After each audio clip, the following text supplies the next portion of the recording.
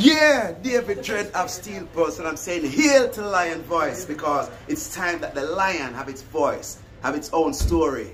Says I'm stepping out here, hear me now. Yeah, the lion's voice. Raw. Kaboom! My name is King Legacy, the 7-star general, the host of Yard Settings on Asasi Radio, an award winner as well, and an MC for Legacy Sound International. Ladies and gentlemen, kings and queens, tune into the lion voice, because time to tell our own story. So are you me, man? The lion coming on and boom and tell its own story. Africa and the world. Tune in, lion voice.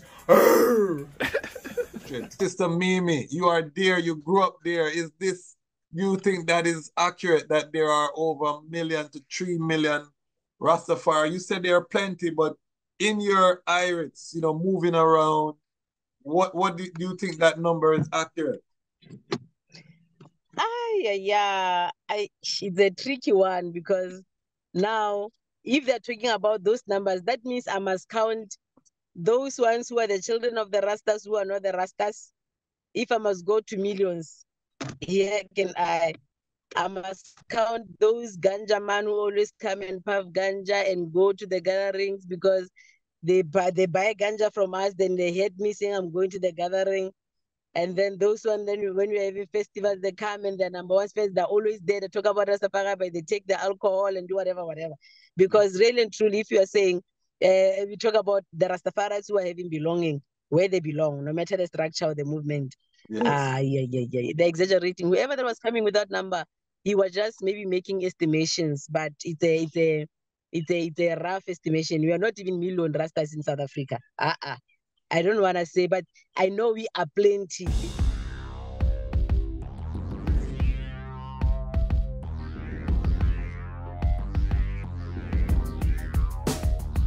Well, lion voice, tell them that's the people first choice. Lion voice, make the lioness them feel nice. Lion voice, with the lion cubs we sacrifice. Lion voice, got to show the people them the life. Lion voice.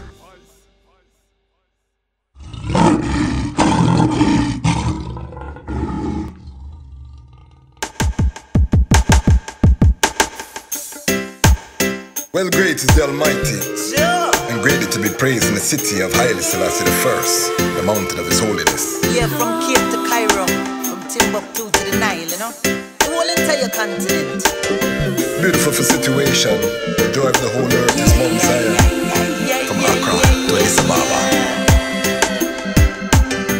Yes, beautiful continent, better control, mama. Very beautiful. From Cape to Cairo, from Timbuktu to the Nile, I smile for Mama. I hear you call Mama Africa. Been so long since I see Mama. Father of Africa set the law. The lion come and dismantle Babylon flaw. We gonna use solar energy, use sanitation to build the ecology. We utilizing green technology. We hailing Haile Selassie first without apology. And then we build the youth them economy. We dismantle Babylon monopoly. We teach the youth them how to live properly. Tell them make sure them got the title for them property. Yes, this beautiful continent. Greetings in that divine name of His Imperial Majesty, Emperor Haile Selassie I. Glory and honor in the name of His chosen Queen, Empress Waziri Menen. My name is Kwasi Bansu, aka Dejazmatch Kwasi, aka Ras Kwasi, aka the Reading Ras, aka the Panafrican Happy Man, creative industry attorney. I'm an artist, I'm an author, I'm an actionist, and right now I am the host of Lion Talk. Welcome to the Lion Voice Network, and welcome to Lion Talk, the show where we are bringing frontline soldiers in the vineyard of Rastafari and the Pan-African struggle to the global family. We are reshaping the narrative that Rastafari is not doing anything, that Rastafari is divided. We are dashing away that narrative, because we know that ones are working, ones are connecting, we are rising, we are moving, you know, day by day.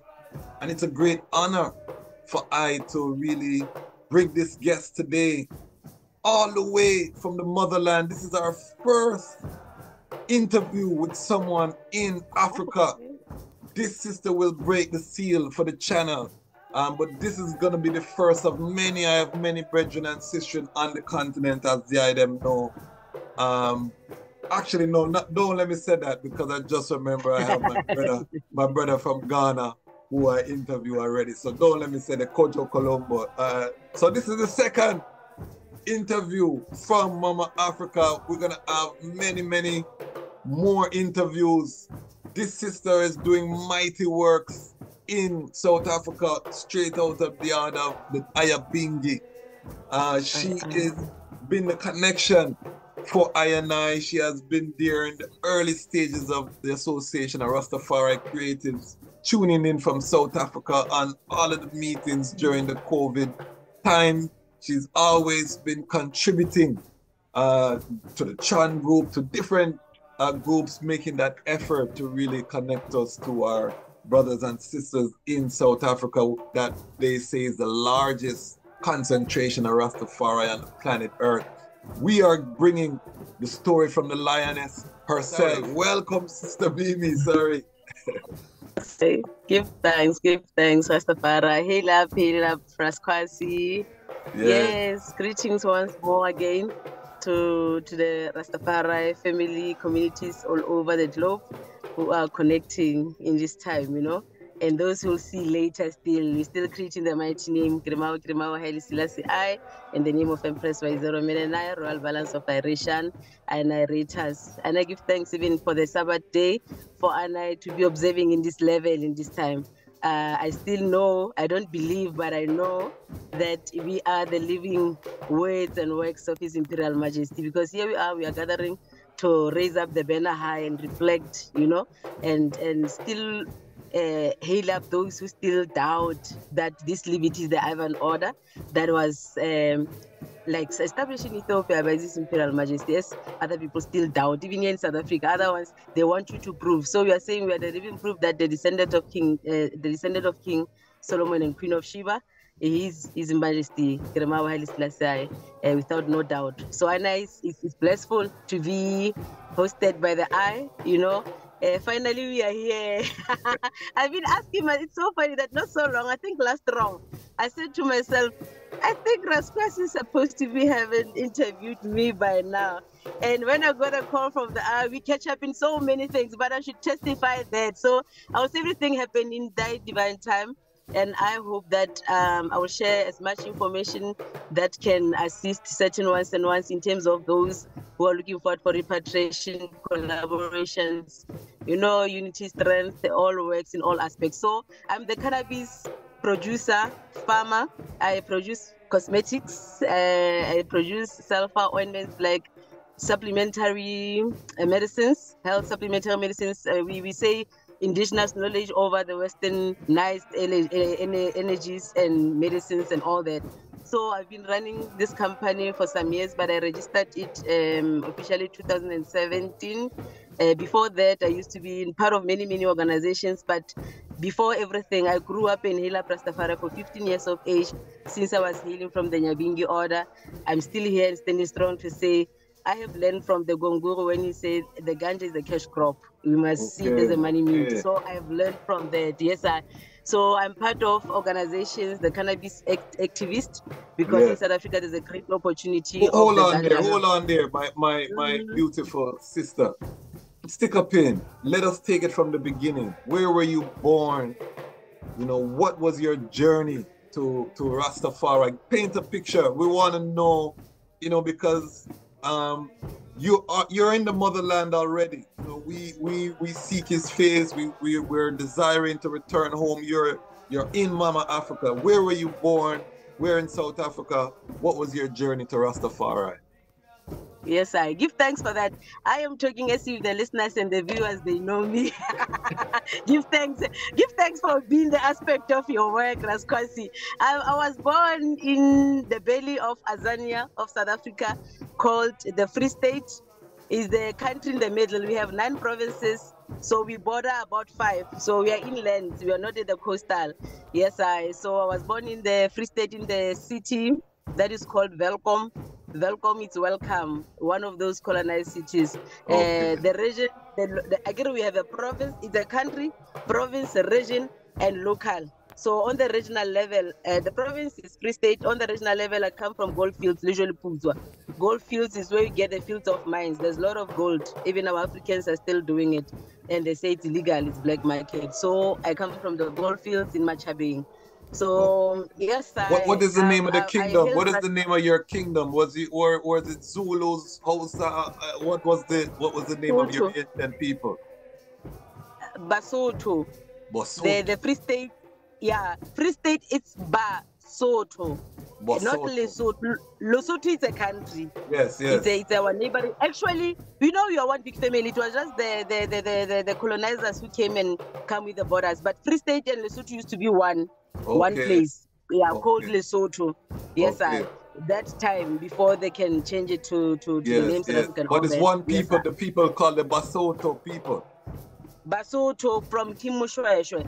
But now in Free State, you get other tribes because of the gold mines and people were coming here for work and purposes and all that. So it's Basotho background, but hosting like Xhosa and Zulus. And then we have Botswana because another part of the Free State was for King Mangope. Hoshi Mangope, whereby it's Tabancho, Bloemfontein side of the Free State. So it's dominated by Setswana. But my background is Sesotho. So we are one big family, Rastafari family. I give thanks that you know about Xhosas and Zulus. Yes. So I'm from Basotho. Your indigenous language, does it also contain the click sound? Your native language? Not like Xhosas. Basotho, it's more flat, not sharp like that clicking of the tongue. It's the Xhosas. But Sesotho, we have Bomuchocho. Muchocho is not a clicking, but it's CH, the way it's written. So we have like Bo, Bakwena, Barolong. So it's not really a clicking. Basotho, it's a little bit flat, but boldish. Yeah. Okay. So yeah, I held Rastafari from 1997, whereby there was a trot of bongo time. Coming with the mandate, those vibes they made Aina who he is today, because 1997 there was the uprising. It was the year of the uprising, whereby in Free State particularly, there was this prophecy that Mandela was coming and saying the Rainbow Nation must stand up, must stand, So now the Rastafari was interpreting it in that way, that Aina mighty race, we must rise up and all that. And yeah, there was just that vibe where the Rastas was going to the corners of the streets, at the stadiums, if it's a school sports days and what, and passing the word sound, that people will say maybe it's a gospel, but rebuking and conscientizing people that there's a Sabbath day. The Sabbath day is not on Sunday, it's the 7th day, Saturday, and then they'll be talking about Mark of the Beast, So for me to give it attention, the reflection, I won't lie or beat around the bush. I was very young, 15 years of age. I was comfortable to give it the audience to the brethren, because they were quoting from the scriptures that from the number 6, you must let the hair of your head to grow, the vow. So my cousin brother Judah, he used to be the boy child. Now he will be free to go and mingle. Me as a girl child, being that young, I was more reserved in the backyard and getting the word sound more time from him. But when I get opportunity, I know that corner or wherever, I will make sure I pass by those brethren. I will listen to them, but I will interact and ask questions, And there was particular brethren, Mutaba Ruka, a very wise Rasta. That one was getting certificates and things at the high school. So I was at last year of my primary school, of which was grade 5. And so standard 5 that time, grade 7. And then he told me, like, if you want to go, because he's asking, where are you going to school? Yes, Tolopele. What grade? Grade 7. Next time you go to high school, you can come to my high school so that I can every time give you this info. I made sure I went to that high school and still get to be closer when I get the chance as an elder, because he was doing maybe his last year now or second years before he can exit the high school. So I will every time hear this. My brethren, my cousin brother will come and tell us and discuss with us. We get the codes every day, every day. Still, I find like, wow, this is the way of life, you know. My parents didn't agree. My mom went to the hospital. She was sick with the gallstones. You know, Yes. that sickness of the day. She went very long at the hospital. She ended up doing the operation and all that. And my brethren was every time coming with this wet sound. And then I tried to be Rasta. Now, my mom is sick. We must be moving to my grandfather's house. Okay. Wow. When I go to my grandfather's house, he's a part of the Christian churches and all that. Sunday, when you eat from the table with fork and knife, and I don't eat meat, and I'm very young. I can't even say because there's this thing where people are aware because it was Rastafari versus the Christians. You know, there's those crusaders, the Christians, they Yes. play the bands, they pray fire. So my aunties, my mom's sister was on that church and she didn't understand because they love me. That time I was angry because I think they don't love me, you know, starting to really feel bad. And I told myself one thing, one day I'm going to grow and I'll make them understand why I'm Rasta. I will never change. I'll stay Rasta. Now, at the school, dreadlocks, they don't want dreadlocks. I make afro, they still don't want afro. Ooh! At home, they don't even know I'm having this kind of hair because I already, every time having some heads to put, you know. Now, it came to the school that I must hide myself under the table because that class teacher is going to look at me. If I'm there, I'm a problem. I must go and change that. At the assembly, I must hide myself. So my mom didn't understand about this. My family didn't. So hold on. They didn't let black girls wear natural hair at your school? Yes, the afro. I had the afro because they didn't want the dreadlocks. The dreadlocks you cannot have, but then the afro you can have. But my afro was like not a fashion type of a thing. It was just a natural hair. I'll try to do some plait it in the way they don't want that. So now I had to choose. I comb, I cut. I had to comb, keep on combing, till now. It was a point whereby I must take out the 3 colors beads because maybe they're giving me this vibe.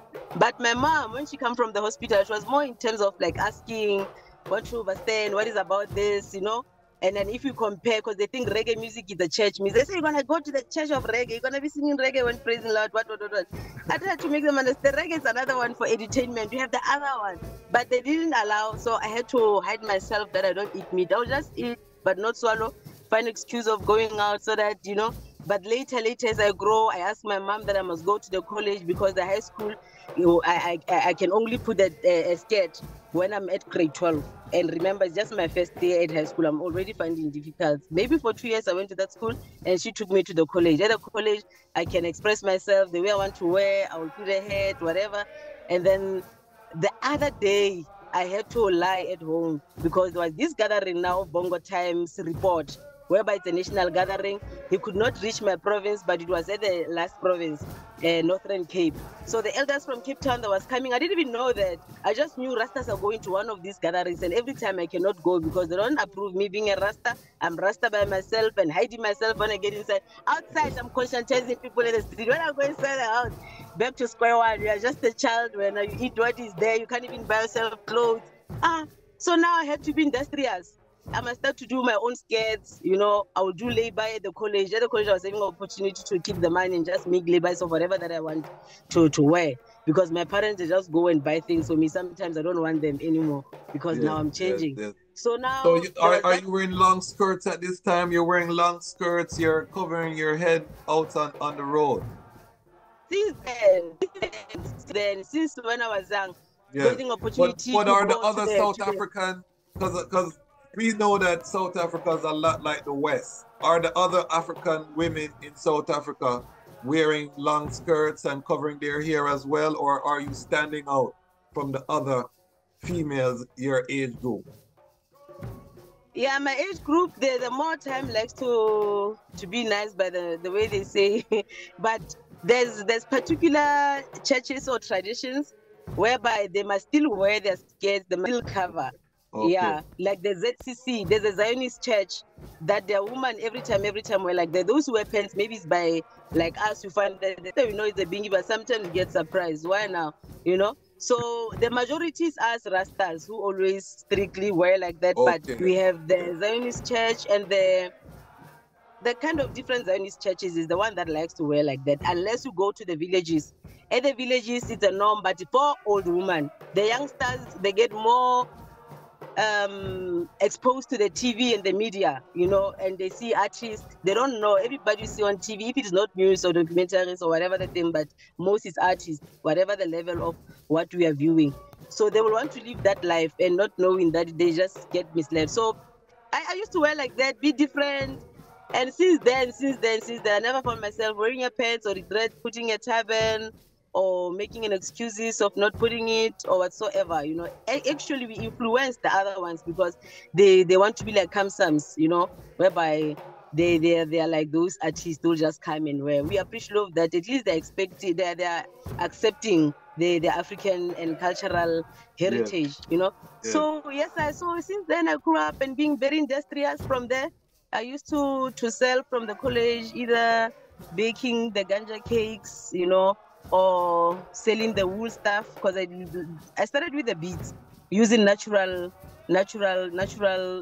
beads from the trees. Like you cut some seeds, some type of, most of the time the seeds, and some sticks of the ganja. Start doing the beads and the frames for the photos with another brother Bobby. He used to do nice picture frames with the barks of the tree and just put the varnish and all that. So used to go to him and sell for him, and then I do also my stuff. Since then I love taking business. Started this business management at the college. I did public administration, and later, some 2 years ago, I did facilitation, moderation, and assessment course besides the short courses, because I did a lot of, I used the opportunity. I'm one of the sisters who don't just sit down and say Babylon system.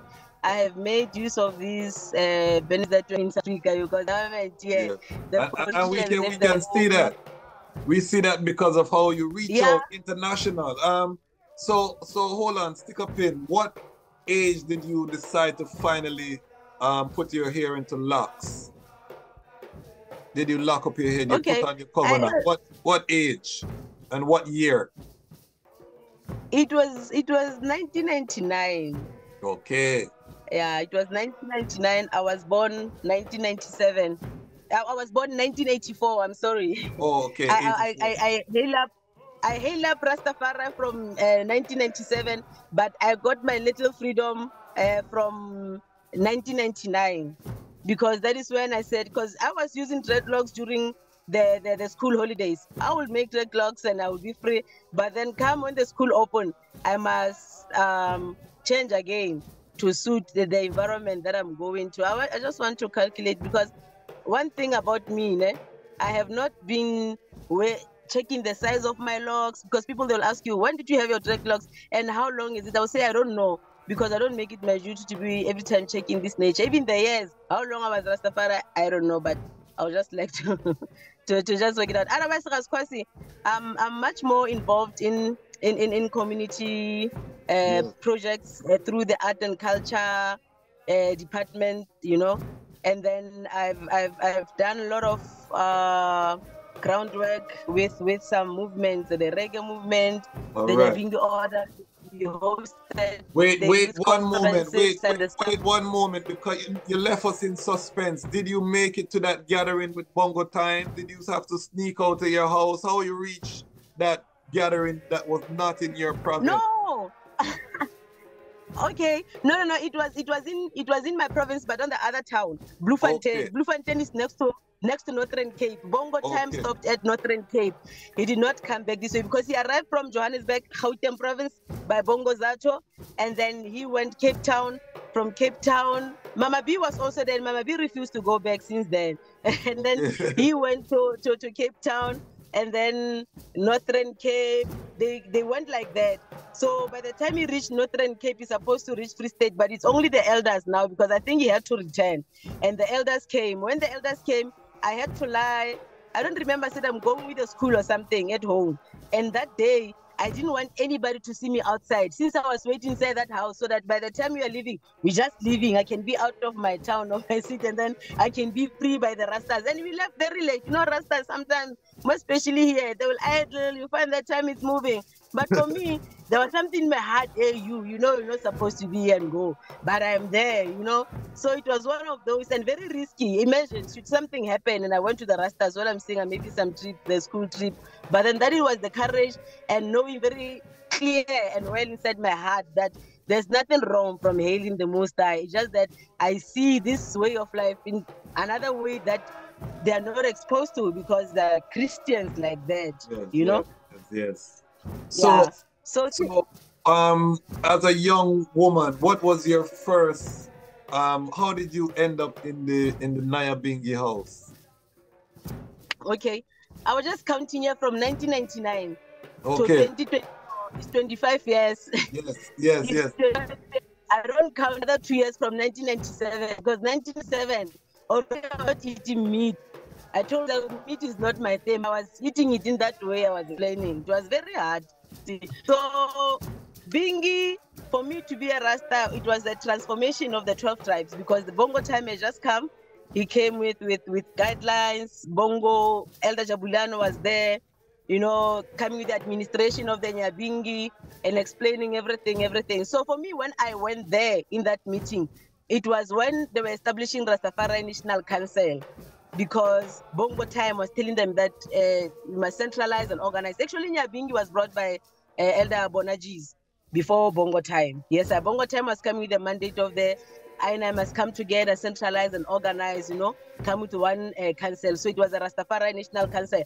When we arrived there, the sisters from my province, they were not like informed enough that there's going to be elections of the national structure. But the other provinces whereby the Asian did trot from Gauteng, they knew when they came. I remember Rastaucha was still there, Bingi. He came with the Empress, Sister Pini, the late Sister Pini.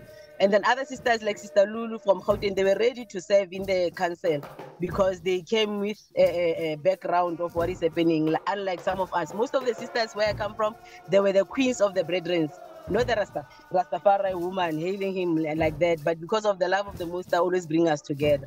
And then down the line, you find that 99.9 of them, they're not in the Rastafari way of life anymore in terms of keeping the principles and the fundamental way of life, you know. But then we still clash and we don't argue. We just hail the Most High that we still have life, of which is precious more than everything. So yeah, it was like that gathering, and there was a national council set. But for me, when I went there, it was more the brethren now coming to the Nyabingi order, leaving the 12th tribe, because everybody who was rising Rastafari, automatically you're becoming a 12th tribe of Israel. Because the Rastas, they were talking about the Sabbath observance and then the mark of the beast and the tribes. They would always tell you what month you're born, what you represent, these are your colors, or your action factions and all that. So I just got opportunity to be amongst the ites, whereby it was that transformation now of saying we must also balance in this way, having the order and having all the council set up and all that, you know. So for me, I just hailed up in a Bingi house in Belcom, whereby we used to keep the Sabbath in that small house with the grass. We'll go, the brothers will go maybe Sabbath, Friday night. I will get them Saturday morning. One brethren called by the name of Yellow, he's the one that took my hand and say, yeah, let's go that side. Because every time when there were 12 tribes, I used to just laugh. My heart would feel like, oh, I must go with these people, but I can't go with them, you know. Hey, I must go with it. And that time when they pray, they take out the bells, take out the shoes, they do whatever. And I think, oh, hey, this way of life. But I was not really like taking it easy, because there was a moment whereby it was 1997 when my cousin and the other Rastas decided that they're going to Ethiopia by feet. Imagine, from South Africa, you must check the map. And you can just take this brethren. Sometimes the vibe was too much. Ras Kwasi. Yes. Got there. I'm laughing because, you know, hearing about one's treading up, because I remember as a youth, the zeal, you know, when you first come into the Livity, the zeal and all of the things you think you're going to do right, Babylon falling, and you know what I mean? So to hear that on the continent, it manifests where people saying we're going to walk to Ethiopia, you know what I mean? That's a serious walk, you know what I mean? If you... We still have to have no comfortable shoes, no navigation, no, not even a cell phone. We can't even ask you, my brother, because I was crying. I come back from school one of the Fridays, my cousin is gone. Rastas are gone. They're leaving to Manzan. Mark of the Beast is coming. They were saying Mark of the Beast is coming. 666 is coming by the year 2000 or something. But already they're making their way out. They're wearing only soldiers, camouflage, combat, 24/7, only in the military. Yo, they from by myself. Hold on. Say that again. The internet cut again. Say that again. You said they were wearing all military gear 24/7. Yeah, 365. They will change with the colors and things, but they will always have the military gears on them, brown, green, and the shoes. Imagine having that tough Gideon boot to travel for weeks and months to Ethiopia. So some of them, when they reach where I stay now, they got a blast on their feet. They could not walk. My cousin went to stay with some Chinamen and his friend, a Rasta friend then. He adopted them. You don't even know where they are. When they come back, they tell us stories. The other one went this way. The other one went to Koakwa in the Jerusalem repatriation land because there's Mount Exhaust. So let's jump forward, because you're saying that ones had put on their Gideon boot. They were in the military outfit, ready to walk to Ethiopia, and then it didn't work out. And how long were they gone for? They went for the months because they scattered along the way, because the other one's destination was at the same province but 3 hours away, as they wanted to go through Mount Exhaust. They say that the same Mount Exhaust connect with Axum. When it reaches Ethiopia, it's called Axum. I don't know, I haven't proven that. But the Mount Exhaust is one of the biggest mountains and terrible mountains, mysterious mountain. So they went there, but there was some things didn't go aire, but there was a march. I remember one of the first march of the Ganja. It was that side of Jerusalem and the Rasta. Some of them stayed there behind. Some of them only reached Rustenburg, of which is Rustenburg with a car. It's about 4 and something hours to drive, So from Welcome to Rustenburg, it's about 4 and something hours drive. And then with the feet, I don't know how many days did they walk, but my cousin took something like 3 years not coming back or something. Not coming back, only to find out him and his other friends, they went to get adopted by the Chinaman who was rich and teaching them whatever, I don't know. And then the other brethren, they stopped somewhere. I don't know the other ones, what happened to them. I don't even know how many were they, but we meet them anytime, because that time they were not using roll-on. Even myself, 1997, I was not using a roll-on when I was going to the primary. I was not using the Colgate. I was using Ash, I was not using the lotion, using the avocado. And we say everything with a barcode. It's a system, Babylon system 666, So it was in that level whereby later the brothers start to come back one by one. Some of them super ital, but something funny. Some of them, when they come back, they're not Rastas anymore. I don't know. Yeah. They were punishing themselves. Yeah, they were just extreme. They were just extremist mentality. It wasn't rooted. We have that on this side too, because we had brethren who went into sackcloth and were doing all of these things, and some of them are not Rastafari today. So what was it all about, So I understand what the eye is saying. So how did the people smell without the roll-on? What was happening with the smell of the family in those days? With a roll-on? Yeah. No, you weren't using roll-on. Were you using anything else instead of roll-on, like lime or what? How did you control the body smell? I think I was young. I was not having a bad odor, but I used to use ash for my teeth. I don't remember here what I was using, but I never had personal hygiene issues. But some of the eyes, it was a problem, because it's like when you're Rasta, you must smell feet, and I have problem because it's majesty.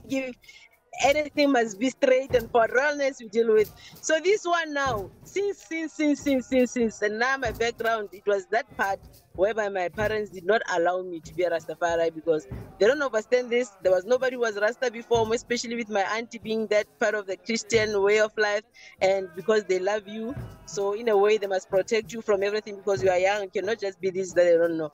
So I was using avocado and lemon. I used to use lemon a lot also. I remember the other brother was complaining about his empress. He said, "Sister Mimi, please talk to her. Just look at my wife. She don't use it." And then you check the feet. It's like the map of Africa. The skin is not nice. But Wow. because of the love of Farai, people were soldiering on like that. Yes, I Okay. tell life. I tell live it. I tell liberty to the extreme. Yes, I. So And not so long. Not I was saying that not so long, one of the brethren was making a joke on Facebook saying, oh, it was a sister who shared the post of someone saying, I remember the Rastas in Belcom, they were saying they're going to Ethiopia by feet. I Rastas. What happened? 2 years ago, I think, and it started circulating on Facebook. I said, yeah. Now what these people are doing.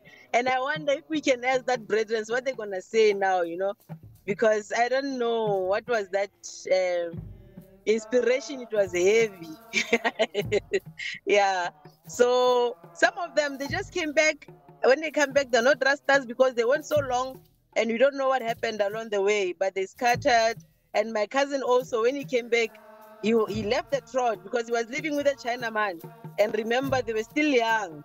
yes. So they were exploring everything. So when they come back, he became Rasta again. He's a top tribe, he's Judah, but he's a priest and he's also a businessman and all that. But now I'm happy that he came back to the trot. But when he came back, he did other things who were not out of Rasta. But sometimes you say once a Rasta, always a Rasta. Just not confuse yourself with the environment. Yes, I. So since then, we have been working, connecting with those elders during that gathering where Bongo time came, and So they came that carrying the connected mandate you of to the National mother Council. house. That connected you to the mother Naya being girls in Jamaica directly. Not as yet. It took some time because that time it was only elders now centralizing the country. The Nyabingi, they must come together. They must form a national Rastafari council because there was no lot of tribes that time. When Bongo time came, it was 12 tribes and the Nyabingi. I remember in that gathering, there was only one brethren who was at the door of the hall. He was a Bobo Ashanti because he had a turban and that yellow garment. And from there, I don't know what happened to that brother. Was he from our province or the other province? I don't know. But since that trot of Bongo time, I think it was the year 2000, from 1999 to 2000, between those years, yeah, it was that gathering whereby they were reflecting to say the elders, they did come with a mandate. How do we come together now? So they were going from provinces to provinces, the elders of South Africa. But that gave me opportunity now to link up with the national houses from my province to the other provinces now. Since then, I visited Johannesburg because there was a lot of sisters who was coming from Johannesburg, and Johannesburg is closer to where I stay. So I used to go to Grasmere every December. It was the gathering of the celebration of RSC establishment by Bongo Zatu. So we'll go and chant the Bingi there in July. We'll go for the Athlete of His Majesty. So every time when I go, I was just having the excuse of saying I'm going somewhere. And then I got a little bit of the freedom when I was at the college. Because when I was at the college is when I can express myself. This is how I wear. Not unlike when I was at the high school, whereby I still wear the uniform. When I go in the house, I must change and whatnot. So gradually, I started to attend the church locally because Saturdays was a little bit simple. I will cook unleavened bread when the parents are sleeping. By my grandmother there, when they're sleeping, I'll cook the food for the Rastas for tomorrow. And in the morning, everything is clean. But they will enjoy the Rasta food. But my grandmother every time will complain, "Who are you cooking so many things?" Should she see? Why are you wasting my electricity? This and that. I used to cook a lot, and I would carry food to the gatherings, where we are going. And then later, I managed to visit other houses, going to the trips, the same mission, and now I get more light. I see other reflection of our way of life, because where I come from, it was more of like, you know, a village lifestyle and urban areas lifestyle. They're not the same, you know, like that gap to see, okay, fine, things are happening like this. People are, So because where I come so from, people, they were. so you're more in a rural community. The province itself, but not really where I come from, because there's the Jerusalem side is the eastern side of the province. The province Yes. is also big. So where I am, I'm not at the rural place, but I'm at the, what do you call this? It's a rural, peri-urban, and the urban. Sometimes I'm in the middle, whereby it is not cows and things that you see in the streets, but my province have the other side that is like that, you know? Okay, okay. So So yeah, like you I'm don't saying, have you're not close to a lot of wildlife and stuff like that. not, no, no, no, no, but not so far from me. You get to get those places whereby it's a resort. They capture them there, so you only Yeah. see them when you go and pay. Yeah, Yes, you I. see, yes. So Mm. what kind of animals naturally do you see in your area? Like in my area, I have deer, we have foxes, we have squirrels, we have all kind of animals in you know, even though I'm in the Washington D.C. city. What kind of animals would you see where you are from in your region? Do you have um any animals that you would cite? Yeah, yeah, yeah, of course. We have horses is like a pet, a dog to us. We have cows, we have sheep, we have donkeys. The wild animals, you can say the zebras. We have zebras, we have lions, lots of lions. We have cheetahs, where I come from specifically, Free State. You got cheetahs, flamingo, the best flamingo, if you know it. You got crocodiles, hippopotamus, you know, you got giraffe, ostrich. You see them around, even the gas station, filling station. Every time you have the animal things at the back. Most of the filling stations Yes, on the. that's what I mean. Because I know that regardless, you wildlife and people come into contact. But like in Jamaica, they have Naya Bingi in the bush. You know, you go up in the hills in the bush. How does that work in Africa, where you have real wild animals? You know, snakes and different things. I Yeah, always wonder how they them deal with the bush liberty when you have all I of these things. we are used to the bushes and the snakes. Like where I am now, it's hot. The snakes comes in and out, and they will tell you they're not poisonous. I'll be like, a snake is a snake. I can't take chances. So we are exposed to those things: the owls, the cheetahs, the leopard, elephants. Like the other time, not so long, maybe last year early, there was a hippopotamus that was roaming around the location, you know, the township, and then people had to get their hazardous things and like get alert, don't go around. It was just running around, and it's dangerous because it can break the house, you know, Yes, because yes. we have different RDP houses, government houses here. And You don't know. hippopotamus, they So kill this the thing most sometimes people in Africa. Hippopotamuses kill the uh, most people in Africa, you know. They're the number one come people again? killer. Hippos are the number one people killer in Africa of all the wild animals. Yeah, yeah, Yes, they're very dangerous. yeah. Yes, because sometimes I don't know how do they get to be out of their things, their cages and whatnot. Because I remember some few years ago we had the Nyabingi Youth Council Summit or something in KwaZulu Natal in Durban. Yo, one of the morning, these people were chasing the hippopotamus because it was running also from where we don't know. But it was like these white people now wants to steal it because they see that it's just running alone. So that means maybe the owner is looking for it or it just escaped from somewhere or what, I don't know. So they were chasing it with a gun inside those cars, the safari cars, you know. So sometimes it's a challenge, but they're natural. The monkeys, you see monkey everywhere, like in most of the national roads, you see the monkey. Sometimes in the Bingi at the Judah Square, you'll have your ital there. 2 minutes, the monkey came and chow your food. So sometimes they'll say, you must close the doors, please, because when they see food, they behave like people. They go inside the yard and they will jump and take your food just like that. So Wow. we're exposed to this all of these animals, but it depends on the regions. Like here in Northwest, they're used to the snakes, but us who don't, who was not born there, we're not gonna get along easily with the snakes.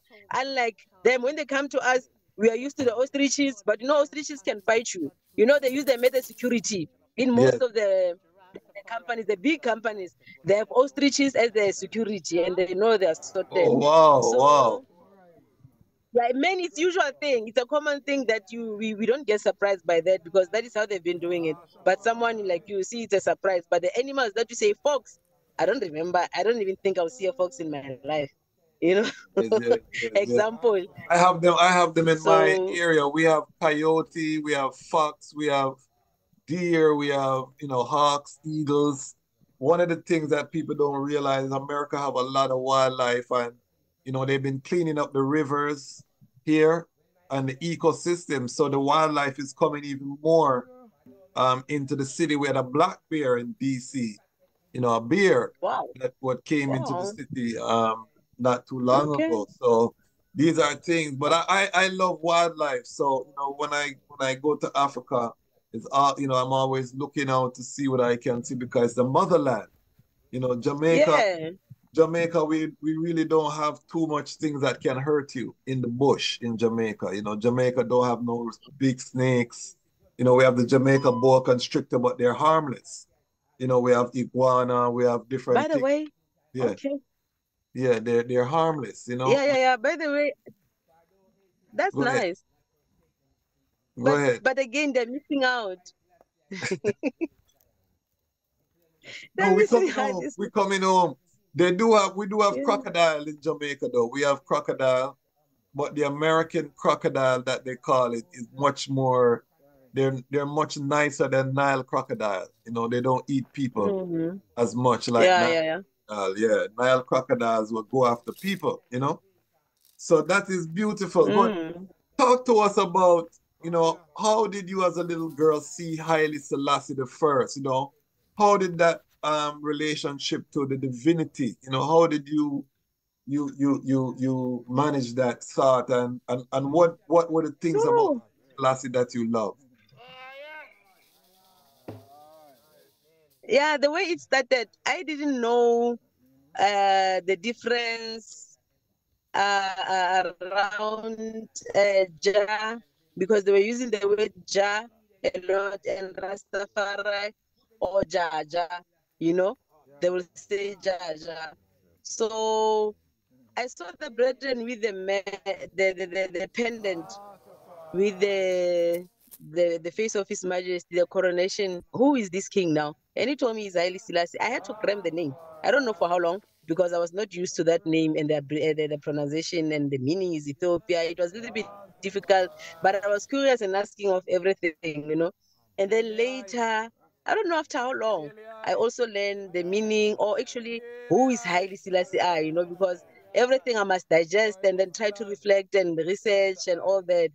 And then later, I don't know after how long, it is when I can put up the map to say, His Imperial Majesty, he's a greater,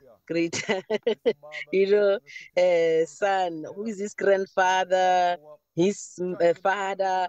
Those I've learned maybe after a decade or something. Because remember, I had to be like underground Rasta and being a girl and then the Yes, challenges. yes. Hey, it was too much, and the drama. Oh, I used to be called for meetings. I was very traumatized. But I told myself when I cried to say, one day you will understand why I chose to be a Rasta and I will still be a Rasta because they're accusing me of being influenced. While those people they're saying I'm influencing them, I'm actually conscientizing them, I'm teaching them about Rastafari and Bona. They're thinking that these people are influencing me. So it was just that I even love that I had with this picture. First of all, the way it was so majestic. His Imperial Majesty with the accepts and the crown, and now his name, and now the name is Amharic. I must cram the name. After some time, I learned the power of the Trinity. Oh, power of the Holy Trinity. Okay, reflection from the Bible. Every time reflection. The most thing that was making me to go easy. Psalms about King of Kings and hail him up with his name that rides upon the heavens, calling by his name, Jah. Ooh, Now I get more. I'm arming now. Ay. That they say it was written King of Kings. When I read Revelation, King of Kings, Lord of Lords, and His Majesty. Now, when I come to the point of coronation, is when I was reading about the gong, because I used to have jahags and whatever the messages that I would get from the brethren. Now, when I was reading about the gong also, and him proclaiming that His Majesty is the King of Kings, people must look into Africa, like Mosiah Gavi said, people must look into Africa. That thing also, I was reading it for some time, but for me to visualize it and link it, like really, it took me some time again, because I'm just reading, and not putting it into the pictures whereby I can imagine these are the real people. If it's not like the Bible, I'm reading about other people that I don't know, but there's a lot of people that the names there in the Bible, I don't know. So even also, at some level, when I was reading about Rastafari, I was thinking that things I will never know, that I cannot prove like tangible. But when I see these things are practical, I once a Rasta, always Rasta, hailing from the Nyaving, it was just like that, hardcore. Nonetheless, you don't know, being active, because now this thing I build within myself, I have a standing within myself, and then I have the space now I created for the King of Kings, because of the I have a standing that I have. Remember about Empress Menen? I don't know after how many years I learned about Empress Menen. And it was worse now when I was now having the whole understanding about the majestic and the divinity of His Imperial Majesty. Reading from the promised key about the Gong, Leonard Pearl Howell getting to jail, being accused that he's mad. I'm like, no, these people are not fair. But for me, I never thought like it happened in Jamaica, actually, in reality. That thing I learned after. So for me, it took me some time like that. It took me some time like that to understand it like that, till I was sure to say, if I say yes, my God, my King, it is His Imperial Majesty, Emperor. Before we used to say Judge, and we say Haile Selassie, we don't think of His Imperial Majesty being Ras Tafari, growing and having these things and whatever, to the regent, to King of Kings. That was another story that I had to discover by myself, because every time I get opportunity, I ask. Every time I get opportunity, I read, and I will put the papers, I will put everything there. So since then, I just knew about the Nyabingi. I see the pictures of His Majesty with the 27 seals, wearing white from the head here, like Orthodox. Those pictures, for me, they give me power, because now I'm thinking like, whatever this thing that it is, I see from His Majesty is portraying that. So I was easily adjusting and accepting His Majesty without doubt, and this movement of Rastafari that we are called by His name. And I was listening to Bob Marley, the Survivors album. I grew up listening to that, and then Exodus, by Benny Spear, Men in the Hill culture. Those were the roots reggae that I was like, and also Ras Michael, listening a lot of Ras Michael and Ras Ivar. Now I got introduced to the music of Ras Ivar with the Centenary album. And then later when I read in Jahak, I see the pictures, the name Ras Ivar always come in. And at that time when these elders are coming through Elder Jabulani, hey, I want real things. Remember, I knew this movement is a real movement. I said to myself, I want to meet Ras Ivar one of the days, because we always listen to the Mbingi chants, the way he sings, and the way in the local house, the way they sing. I used to have a problem with that, to say, no, this is not how things should go, because those who came before us, they've been keeping like this. So we should just continue. It's attenuation, nothing new under the sun. So yeah, I just have the love of Rastafari like that, and defending his name and keeping the, I suppose. Later, I read about Mama Farika Behani, and read about Mama Baby I, and Kongoroki Mashante, and the Jahaks, where they were saying about the Bingi daughter and the Bingi man, how should the conduct. So those were the daily bread that was feeding me article, just reading those and actually seeing them in pictures, like, hey, old people. Every time they say this and that at home, that I'm influenced, I said, no, there are those who have been Rastas before you can see, it's not. And when they see that, there's elders also here, it also triggers something to them to be eager to learn. Because later, fast forward, before my mom passed, she was now transforming to be a vegetarian. She wanted to grow her locks, and my uncle used to listen to reggae. because some of his LPs, the vinyls, I will take his vinyls. He'll be having One Love.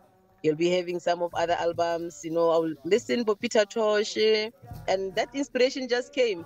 But it was just a personal journey that one had to have the fire within, you know, that kept on spanking and spanking till the light can be out there and people start to acknowledge everybody loves me. Suddenly now I'm also the best one in the family because being consistency and all those things.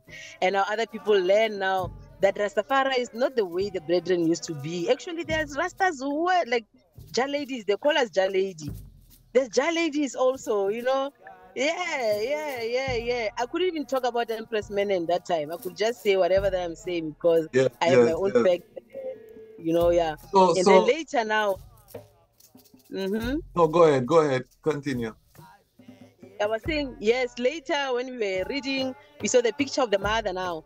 Now we must ask, because most of the time it was just that picture of His Imperial Majesty. I think it's because whoever that was doing the art or whoever that came and sell those pendant or whatever, he was just having that image of His Imperial Majesty. And the brethren where we were staying, they were not in that level of being creative and do such art and craft. It's very scarce. Even now, I can point one or two who are really doing the art and craft as the industry or the way of making money, you know. But now, later we get exposed to Empress Menen, and I had a T-shirt now. On this T-shirt, I asked one brethren to paint it, the image of Empress Menen. Was at a college. I think I was at a college or still in a high school. And then I said he must write "She Been Queen," you know. She Been Queen. I remember with the ganja leaf font. Yeah. And then I started to read about Empress Menen, Queen Omega. Later I learned about the coronation now. Okay. When I was already free and all that, I learned about coronation that, okay, Empress Menen, actually, she's the empress of the emperor. It's not just queen there, because I was just thinking Queen Omega like that. But then later I learned what Empress Menen is the balance, the royal balance. And then she's the one that has been with His Imperial Majesty, being crowned with majesty and what. Now I start to raise these things in the church. Because the being remembered was only the brethren, and it was few Rastas who was having empresses, and the empresses will only come because Jaman is going there. There's no prophecy, there's no reading, there's no anything. All they know is just to breastfeed the children, have children, breastfeed the children. That was the issue. That's all. But later we had Sisters Council. We're trying to do some works. The sisters, they will be doing some art and craft. They were very good. They started to go for sewing and all those things. And then we find that the brethren, when you go to church, when you say you must heal up the balance, it's a problem. Nah, Sister Mimi, she's going a lot. She wants to come with these things where she comes from. She wants to come and post these things. We've been here. There's no modification. You want to modify things. Hey, if you don't want to chant, because I'll be traveling, coming wherever I come from, I want to teach them this chant and this tune must be the correct tune. They'll say, no, sisters must not lead the chants. So there've been lots of oppression because it's Sister Mimi this, Sister Mimi that. Now they're denying everything, whereby they're saying we are coming with the new order, the queendom now. We want to heal the queendom. It's not gonna happen. They don't want the picture of the empress at the altar at some houses, you know. So the eye is a rebel. The eye is a rebel. The eye is a rebel. Sister Mimi, you're a rebel. Yeah, if that is the rebel, maybe yes. A rebel with a cause. Rebel with a cause. But I know even in Jamaica, I know it's recently that you will see Empress Menen and the coronation issued on the altar. You know, in the last probably 20-30 years, that came about. So you're saying that what is the state of the relationship between the Rastafari man and the Rastafari woman in South Africa? Are there a lot of families, Rastafari families, or what is it like? Yes, there's a lot of families. There's a lot because Rastafari population in South Africa, I don't want to lie, we are plenty. Even though there's changes now because of the challenges and the growth. Because remember, when you rise alone as a teenager and you've been rebelling against everything, and then later the brethren used to say the school is a Babylon school, Babylon brainwash education. So most of them, they were dropping from the school. They were dropping. Those who were busy with the prophecy, they were dropping from school because they say it's a Babylon system and they will have their own facts to say they teach us this instead of that. But they don't have alternative of creating our own institutions whereby we can also institutionalize our movement and our knowledge, applying our indigenous knowledge system and whatever, even though you don't go to the colleges or whatever, but have your own way of doing things to reflect to what His Imperial Majesty said also about education.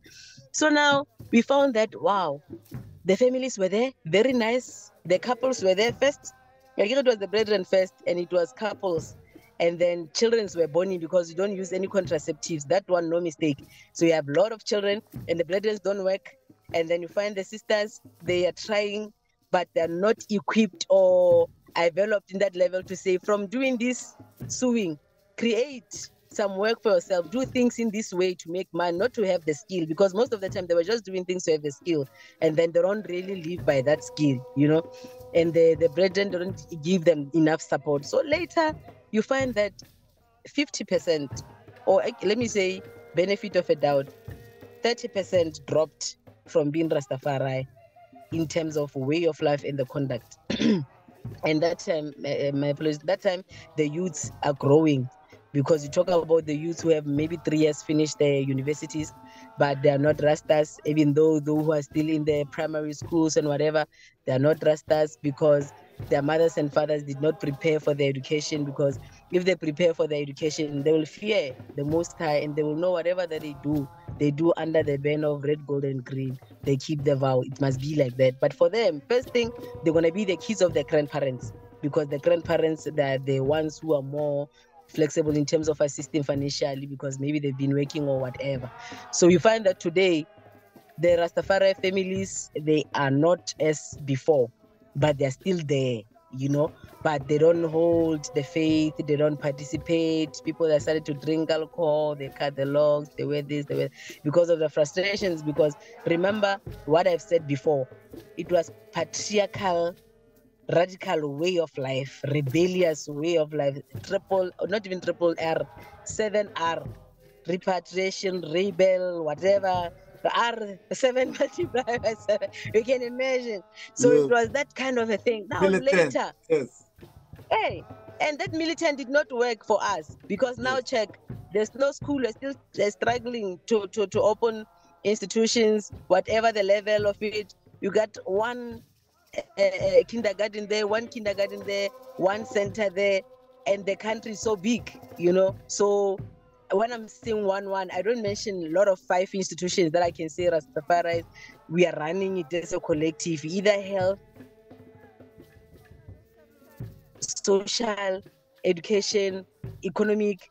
No, we are not there. But individuals, we are there, we're good. The families are there, we still accept each other. Maybe when they go to the gatherings, they wear ire.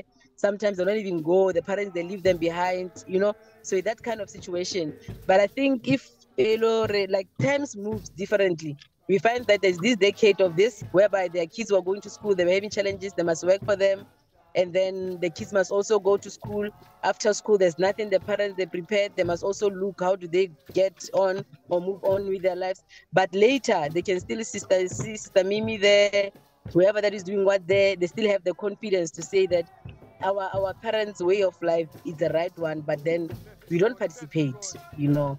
They are just there, they don't participate. But we still have families who are holding strong, who are still keeping the isoples, who are running their industries, that you find the kids are there, they're disciplined, they still do activities within Rastafari way of life, being edutainment, curriculum, education-wise or churchical-wise. We still have those disciplined ones, they're still trying to hold the faith, you know. But the parents, they're even soft. They're not like before in the 2 decades ago or something. But now the kids, they still feel like, we belong here. This is where we belong, you know. So there's hope. There's hope. It's just that they want to. What I see, I always say, Africa awaits its creators from home and abroad, so that we can rebuild and find reclaim our spaces, the royal ones who are called by his royal name, you know. So it's one of those things whereby people still have hope. They just want to see something, and then they can join. It's that type of vibe. Yes, I. And I think that's our generation, because you're not, you know, I'm a little bit older than the eye, but our generation job is to build the institutions. You know what I mean? The elders came to establish the faith. Now, I and I generation time is to build the institution, to build the hospitals, the schools, the, you know, to be the engineers, the architects, the attorneys, all of those things. This is our generation mission, you know? So I look forward to working with this interview is going to inspire a lot of people globally, because to hear what's happening in South Africa, the lessons learned, now we need to implement the teachings of His Majesty, you know? That is right. We have to implement the teachings of His Majesty. You know, the Bible is there as a foundation, but the Bible doesn't give us instruction how to build in a modern time. His Majesty give us the instruction for modern time. You know what I mean? So in terms of the speeches of His Majesty, are they being read in South Africa by the family right now, or are ones more gravitating around the speeches at this time now? Yes, we are enforcing that whenever we got opportunity, because the priests and some brethren, sometimes they foresee that. But every time when once a day, we are trying to remind them this is how we should go. There's no way that you can start everything with the Bible only without going through the teaching of His Majesty. So that has been something that we have been introducing and making sure that we do that, because that also talks to us in this time. It reflects into the realities of these days, like where are we, what are we doing? We don't talk about the Israelites in Egypt and Nile River somewhere. We're talking about us now coming back home and rebuilding and saying the hungry must be fed, the naked, though there should be those institutions that can actually articulate that, you know? So yeah, we are trying. Like I said, we are trying, because there's a lot of works happening, just that you don't have the collective way. There's a RNC that the IDES trying to do, but still you'll find that the way things are going is not the way we should be, or where we should be actually, because some still hold back because they have their own reasons about the way things run. But if we can have some collaborations, because I can attest to the IDES to say the land is not a problem.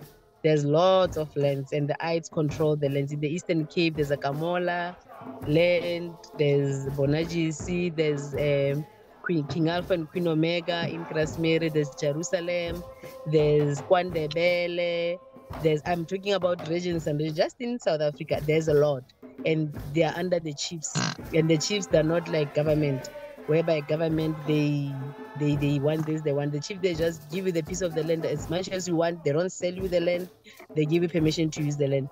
So there's a lot of potential that actually through, like you're saying, through the channel, we can follow up and really come up with something that we can do very fast, because everything is ready. It's like that phrase they say, come to Zion, everything is ready. So it is that way that the South Africa, it's a gateway to Africa, wherever way we want to go. It's a good start, whereby things are a little bit easy, and government is very easy in Rasta. You know, it's unlike before, whereby for you to puff a spliff, it's a problem. Now you're allowed to have 10 trees in your possession. You know, you can travel, you can consume, you can plant. So it's some of the benefits, whereby we just need those ones who are interested in terms of the economical viability, because some of the Asians in Jamaica, they wish to come, but they cannot make it. So it's one of the things that we can look upon to say, how do we bridge the gap by coming with the projects that we can incorporate some of our organizations and the works that we are doing, just to complement that these things are possible, you know, because even currently, you know, I'm working with the Empress of Zion. Yes, I do lots of work with the Empress of Zion. Let's big up Queen Mother Moses. With Queen Mother Moses, Moses. That's how I met Sister Mimi, through the Honorable Queen Mother Moses. So give thanks for her most traveled Rastafari in the history of the movement. Queen Mother Moses take the most plane. Without a doubt. Yes. Without a doubt. Yeah. Now she summoned me to do some work. I must train some youths, the maroon youths in Jamaica, And there's some Sizzlers Foundation. She was telling me that I must come and teach these youths and teach them how to create money doing ganja products without them just smoking it, because every time just puff, puff, puff, because that's what the elders have been doing. So she was like, sister, you have a license to grow. What? Please, you must come. I was like, no problem. So in the next moon, we're looking forward to have some for under the Africa Month, to have that unity cultural exchange programs. She's coordinating that on behalf of the Empress of Zion and some foundations in Jamaica. So yeah, the struggle continues, because at the end of the day, we don't want to be doing rastations, but we want to see things happening, you know. So we just give thanks for this technology that we can still connect and be the living testimony to say that, yeah, Africa waits its creators, and it's never late. It is never late to come home. No matter you yeah, yes, No, I want to ask a serious question. We here in the West, hearing that South Africa have 1 million to 3 million Rastafari brethren and sisters. Sister Mimi, you are there, you grew up there. You think that is accurate, that there are over 1 million to 3 million Rastafari? You said there are plenty, but in your iris, moving around, what do you think that number is accurate? It's a tricky one, because now, if they're talking about those numbers, that means I must count those ones who are the children of the Rastas who are not the Rastas. If I must go to millions, I must count those ganja man who always come and puff ganja and go to the gatherings, because they buy ganja from us, then they hate me saying I'm going to the gathering. And then those ones, then when we have a festival, they come, and the number one space, they're always there. They talk about Rastafari, but they take the alcohol and do whatever. Because really and truly, if you are saying, we talk about the Rastafaris who are having belonging, where they belong, no matter the structure or the movement. Yes. They're exaggerating. Whoever that was coming with that number, he was just maybe making estimations, but it's a rough estimation. We are not even million Rastas in South Africa. I don't want to say, but I know we are plenty. It's not like I'm belittling, because some of them, I've said this many times, to say, we are not even a million in South Africa, because if you're saying a million, where is the stats? Prove to us, because I've traveled a lot. I know in one province, I cannot get because we have 9 provinces. For us to do a million, for example, how you should divide that. So I cannot say in Gauteng we have 200 Rastas, or in Free State we have 150,000 Rastas. No. We are plenty.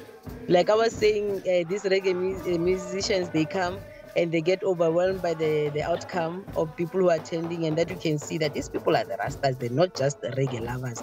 But we are not 3 million. That one I always fight with them, to say whoever that was saying that he was maybe marketing us for people to love us, or they give us attention, I don't know. But we are plenty. I don't want to lie. You see, if you check the matches in Cape Town, if you check Mama B's general, his final farewell, you can see that in one place how much Rastas can gather.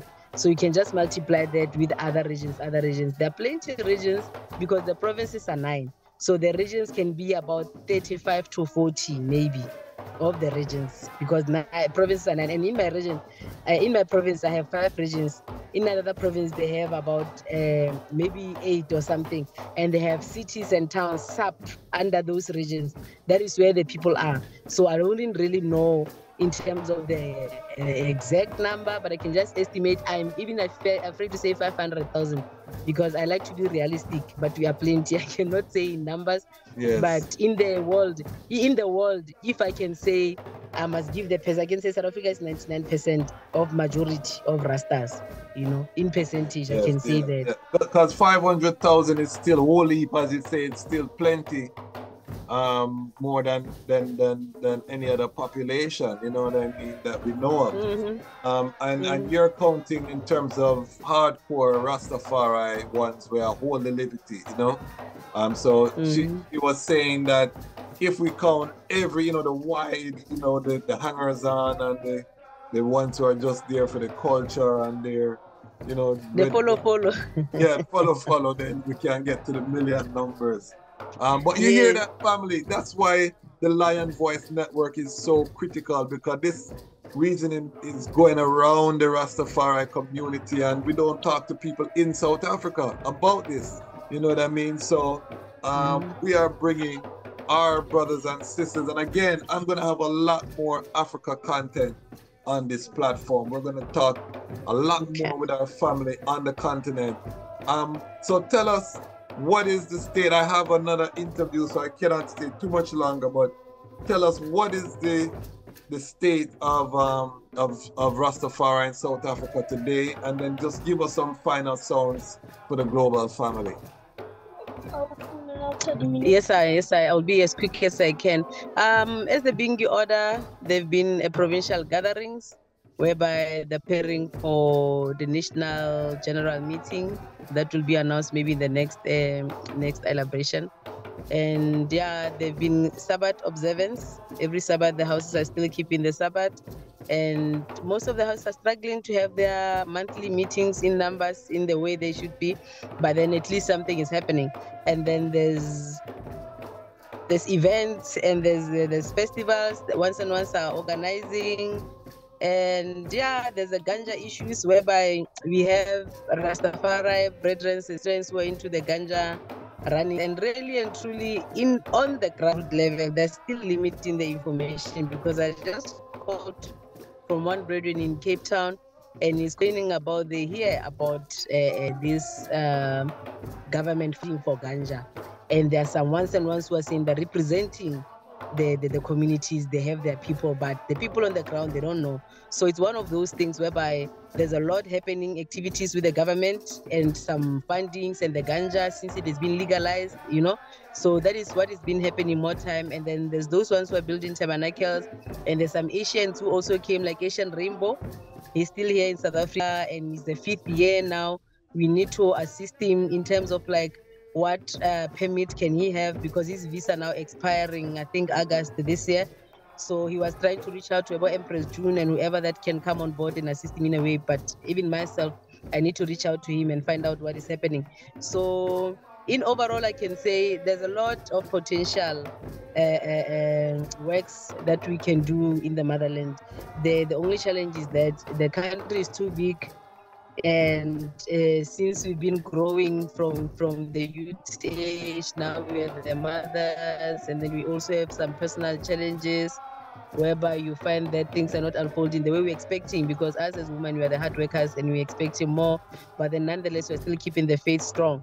So in overall, I can say, I think we should have the follow-up of this session whereby we can include other hydrants, and then we can have a panel discussion in terms of like how can we move repatriation with economics, you know, and cultural exchange, and how can we put the time frames, and what is 1 or 2 projects that we can embark on, so that in 3 months time or so or something, we can see this channel having it's a platinum level now, wherever where the items want to push it, you know, because we're going to have local ones also marketing and saying we're going to be there, tune in, and then we have more subscribers, because really and truly this should be penetrating in South Africa, because the works the items are doing, they're out of this world. It's what we are hoping, bring the hope actually to I also, who are still keeping strong, to say that let's join forces together and move with this torch, because at the end of the day, we must reach Mount Zion.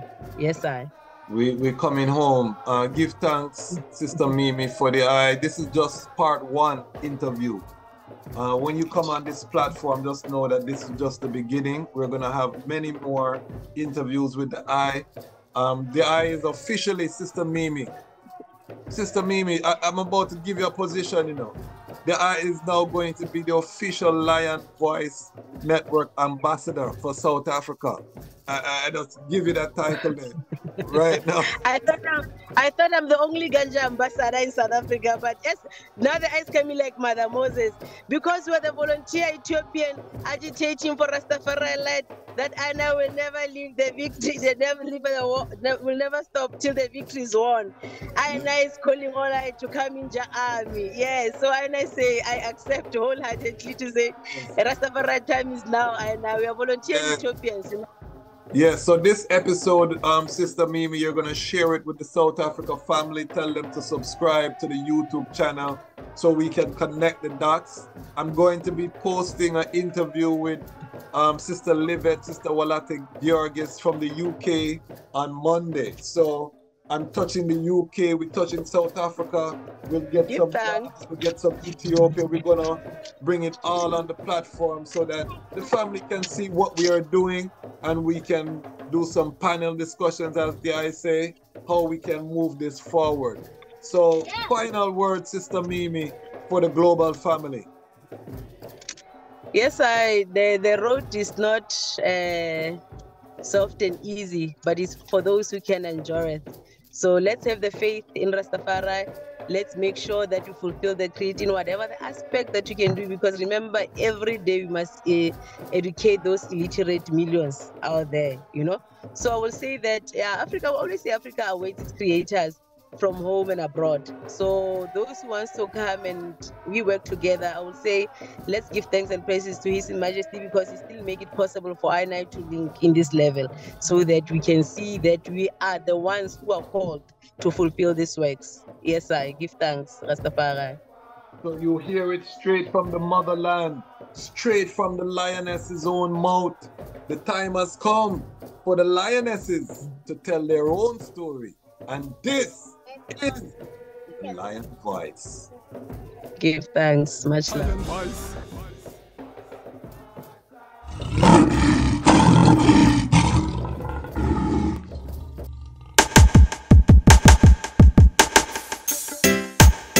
Well, great is the Almighty, and greatly to be praised in the city of Haile Selassie I, the mountain of His holiness. Yeah, from Cape to Cairo, from Timbuktu to the Nile, you know, the whole entire continent. Beautiful for situation, the joy of the whole earth is Mount Zion, from Accra to Addis Ababa. Yes, beautiful continent, better control, mama. Very beautiful. From Cape to Cairo, from Timbuktu to the Nile, I smile for Mama. I hear you call Mama Africa. Been so long since I see Mama. Father of Africa set the law. The lion come and dismantle Babylon flaw. We gonna use solar energy, use sanitation to build the ecology. We utilizing green technology. We hailing Haile Selassie first without apology. And then we build the youth them economy. We dismantle Babylon monopoly. We teach the youth them how to live properly. Tell them make sure them got the title for them property. Yes, this beautiful continent, better control, mama.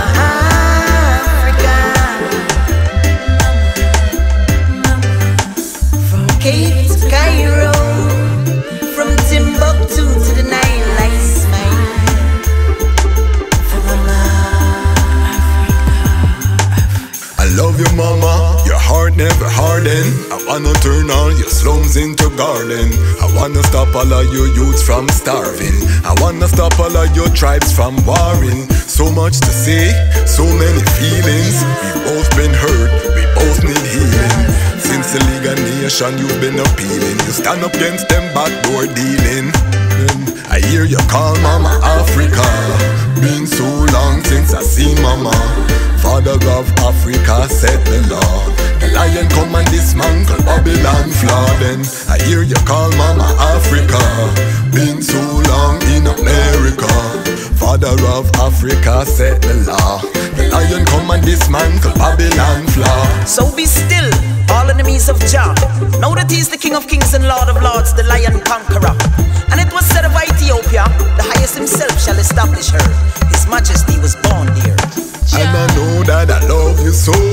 There's no place that I'd rather go. Tired of walking through slush and snow. Repatriation, that's the most I know.